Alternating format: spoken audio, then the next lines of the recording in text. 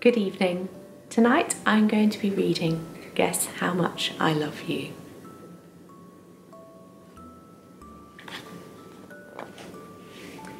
Little Nut Brown Hare, who was going to bed, held on tight to Big Nut Brown Hare's very long ears.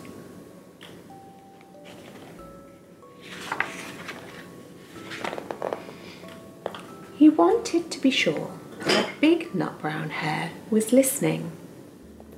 "Guess how much I love you," he said.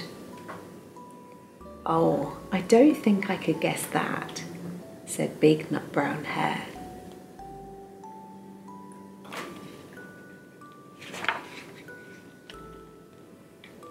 "This much," said Little Nut Brown Hare, stretching out his arms as wide as they could go.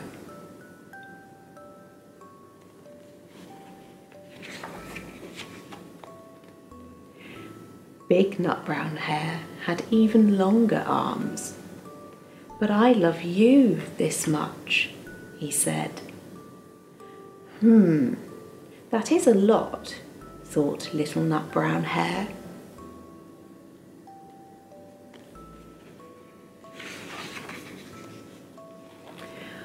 "I love you as high as I can reach," said Little Nut Brown Hare.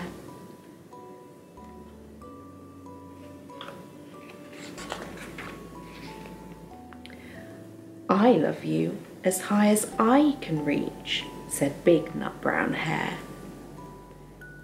"That is quite high," thought Little Nut Brown Hare. "I wish I had arms like that."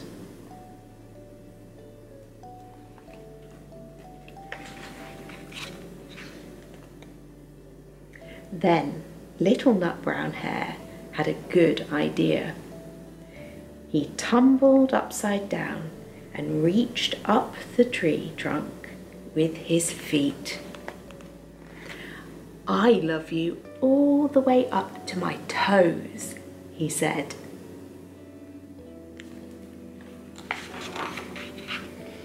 "And I love you all the way up to your toes," said Big Nut Brown Hare, swinging him up over his head.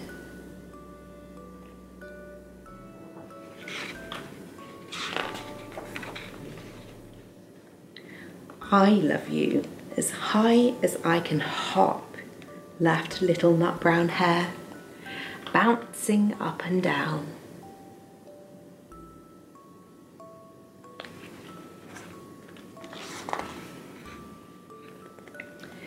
"But I love you as high as I can hop," smiled Big Nut Brown Hare, and he hopped so high that his ears touched the branches above.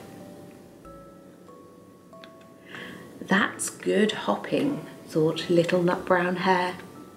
"I wish I could hop like that."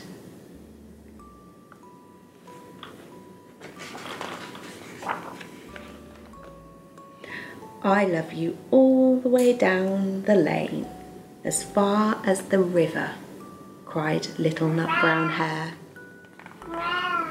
"I love you across the river and over the hills," said Big Nut Brown Hare.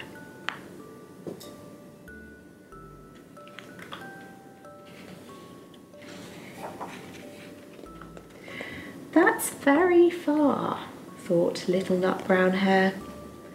He was almost too sleepy to think any more. Then he looked beyond the thorn bushes out into the big dark night. Nothing could be further than the sky.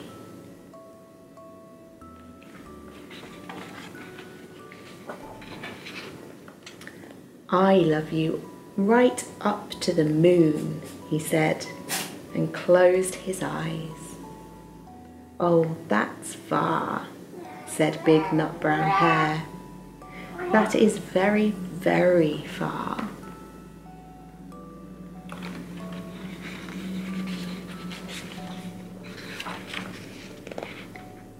Big Nut Brown Hare settled Little Nut Brown Hare into his bed of leaves.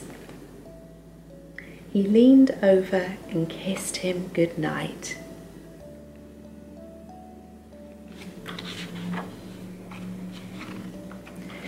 Then he lay down close by and whispered with a smile, "I love you right up to the moon and back."